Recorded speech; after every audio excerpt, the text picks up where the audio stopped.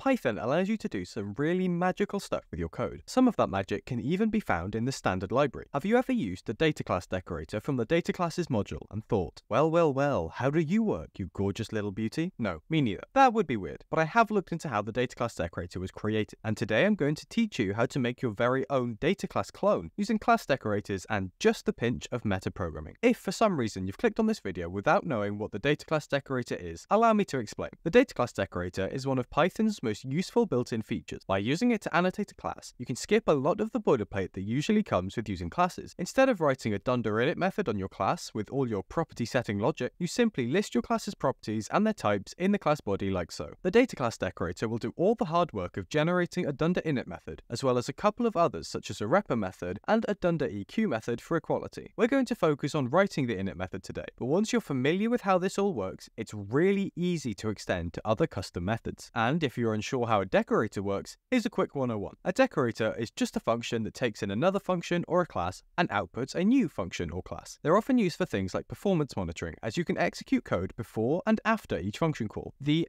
@decorator syntax is just syntactic sugar for calling the decorator function with the function or class defined below it, and you could achieve exactly the same effect by using code like this. Now that we know what decorators are, let's see what using decorators with classes gives us. I've created this empty person class for now, and I've also decorated it with this myDataClass function, which takes in a type and returns a type. All it's doing for the time being is printing the dunder_dict attribute of the type. If we run this, we get some basic metadata about the class, but nothing particularly useful yet. However, if we add some dataclass style annotations to our class and rerun, the output now contains this dunder_annotations_dict with the annotations we've added. Interesting. Maybe we can use that to construct our dunder_init method later. Speaking of our init method, how are we going to create that? Python, unfortunately, doesn't have a great way of constructing functions programmatically, which kind of makes sense. You need some sort of function body. The only real way to do it is actually to execute some arbitrary Python code at runtime. And before you start shouting at your screen, this is exactly what the standard library Dataclass decorator does. So if you want to shout at anyone, go and shout at the team of people much smarter than me who work on that. So what it's going to come down to is creating a Python function in a string, executing that string, then assigning that to our decorated class's init method. I'm going to do this in this new init multi-line string. And for now, let's just create an init method that prints a little message. Then we use Python's built-in exec function to run the code. This will load the function into our local variables dictionary, which we can access with the built-in locals function and assign to the dunder_init of our class. If we run this code and instantiate a person object, we should see the print statement we expected. Fantastic. Now all we have to do is create a couple of functions. One to create a string representation of our parameters, and one to create a string representation of the code that assigns those parameters to our object. And once we include those in our function definition, we can create John, a 25-year-old person. This is all well and good, but the original Dataclass decorator allows us to have default values for our fields. Let's see what happens to the dunder_dict of our class if we add a default age of 25 to our person. It's not included in the annotations. Instead, there appears to now be an age key in the root dictionary with a value of 25. We can definitely use that. We could just add a default value age in our create parameters function and be done with it, but this could cause a problem. For that to work, we need to have a string representation of our default, and not every default value will have a string representation that can be used to reconstruct the value exactly. I'm thinking things like custom types where we don't have the class in scope, or even simple things like an empty set, which has to be created with the set function. Instead, we're going to be a little clever. We're going to define a couple of classes. The first of these is just a sentinel value, which we can use in place of something like none to allow us to mark fields that do and don't have default values. We use this instead of just using none, as some users might want to use none as their default. We'll also define a field class, which will serve the same purpose as the field class in the Dataclasses library, or Pydantic if you've ever used that. This will have three properties for now: a name, a type, and a default, which will default to our default sentinel value. That's a lot of defaults. The next step is to add a new parseFields function, which takes our class and creates a dict of field object. If the value has a default, the field.default property is set to that, else we set it to the sentinel value. Back in our decorator, we assign this newly created dictionary to the _fields private property of our class, so that we can access it later. We'll then modify our create parameters function. If there's a default present on our field that isn't the sentinel value, we default our parameter to default sentinel and track that our default values have begun. I know that's a little confusing, but this way we can assign none if the user passes that as their argument. Otherwise, our default string is empty, and we raise a type error if things are out of order. Finally, in our create assignments function, we check if the value of our fields is the default sentinel, and if it is, we set it to the default value from the underscore fields property. Otherwise, we just use the value passed into the function. I know it's all a little confusing, but all the code is on GitHub and linked in the description for you to browse at your leisure. And while you're down there, you might as well subscribe, right? Either way, we can now set a default age, and the initialization should work with just one argument. We do have a problem with this implementation though, and it's one that the standard library data class implementation also faces. We can't use mutable values as defaults, at least not unless we want those values shared. For example, let's add a friends property to our person, which is a list of strings and defaults to an empty list. We can now create two people, John and Mary, who will both use the default list of friends. As you can see, they both have no friends. If I suddenly decide I like John and become his friend, I'm suddenly Mary's friend too. This is because the list instance is created when the class is created, not when individual objects are created. Thus, it's shared, as Python treats variables containing this list as pointers to the underlying memory, rather than copying the list each time you assign the variable. The standard library data class decorator gets around this by allowing you to provide a function to construct your default value using the field constructor. However, I've always found this clunky, and I don't really like it. We can do better. Let's start by importing the copy library inside the code of our dunder_init function. Then, in our create assignments function, instead of just using the field.default value, we can use the copy.deepCopy method to create a deep copy of the object and assign it to our class. Now, if we rerun our code, our friends are no longer shared. That's a great thing, probably. The last thing I want to implement is quite simple, but very powerful. The standard library data class ships with a way of running code after instances of the class are constructed, once all the values have been assigned. They call this the dunder_post_init method, and we're going to copy it. It's actually really easy to do. In the body of our init function, we just check if the class has a dunder_post_init method defined and call it if it does. We can now add a post_init method to person, and voila, it gets called by both John and Mary upon creation. While this hasn't been a complete rewrite of the data class decorator, hopefully you've learned enough to be able to go away and use class decorators yourself. If not, I hope you've learned at least a little something about metaprogramming and come up with some clever ways of using tricks like this in your own code. Just be wary of being too clever. If you don't know whether you need to use metaprogramming tactics, you probably don't. The people using it know with 100% certainty that there's no other way of doing what they're doing. If you've watched this video, chances are you're basically a Python expert, but you might still enjoy my video, my step-by-step guide to absolutely mastering Python, which you can find right here.